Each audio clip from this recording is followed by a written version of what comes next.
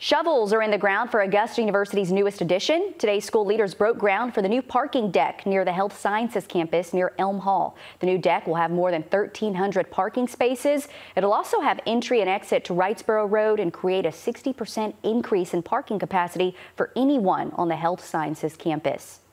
So the more students we have, the more facilities we have to have. This parking deck is just one of those. We need new dormitories, we know that. We need new dining facilities, we know that too. And we're working hard to try to stay in front of all those students that are coming in.